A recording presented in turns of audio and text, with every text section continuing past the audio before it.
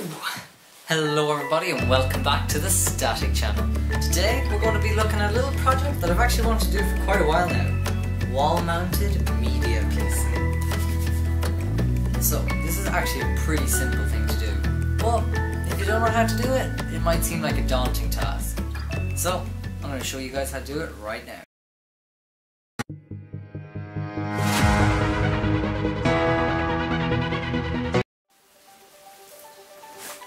So, here are the things you're going to need.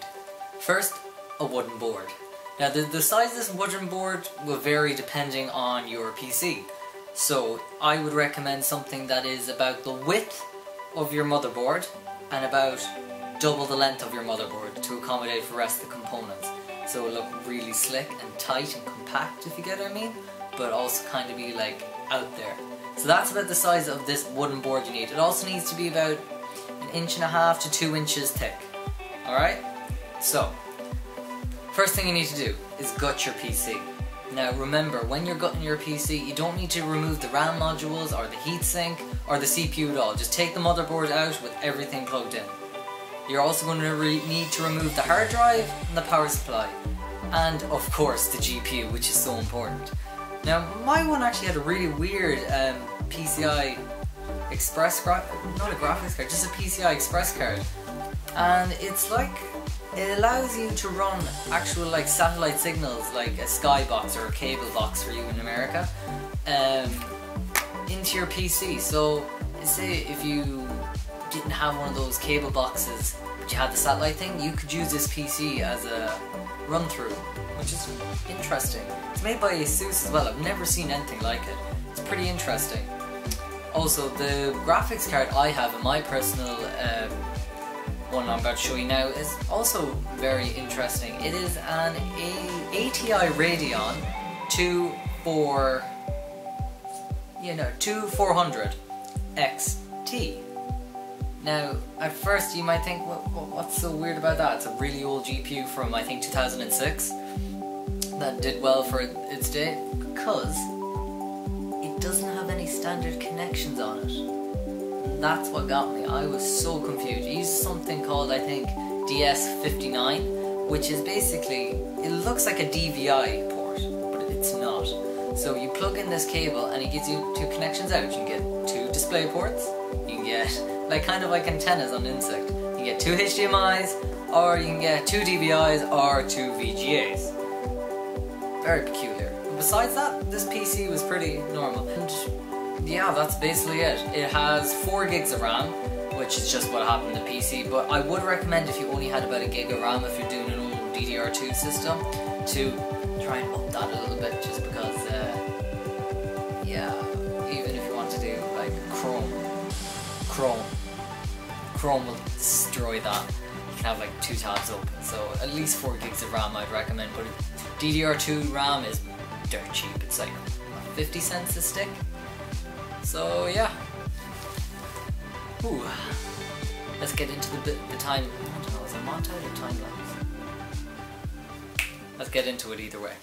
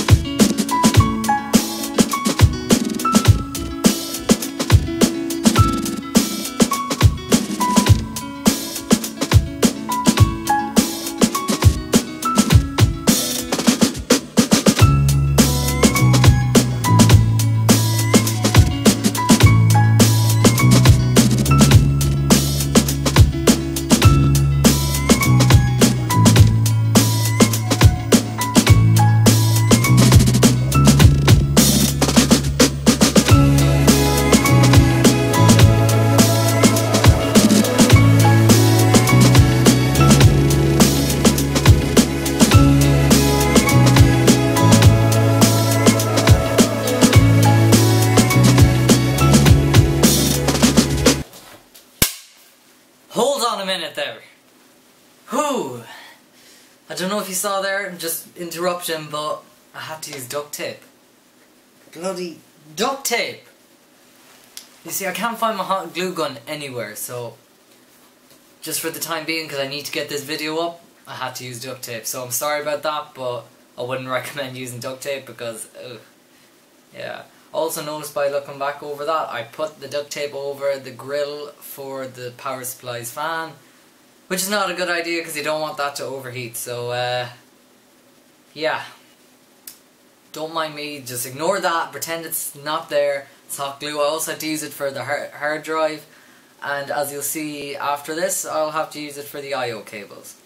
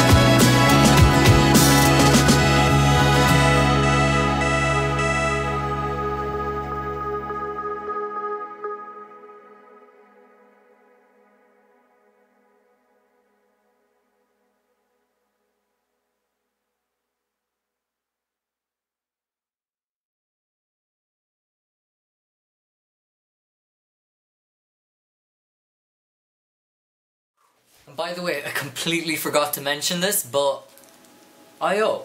So what I did was get the front panel of the PC were taken apart, and I just tore back the plastic, kept tearing it away, and I got to this button that's connected to all these wires that just plugs directly in, like you do any front panel I/O in any case.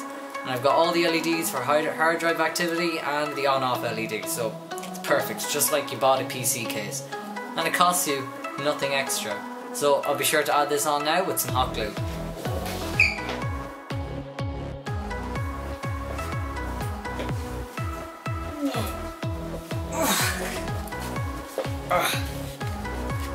Alright guys, so this is the PC.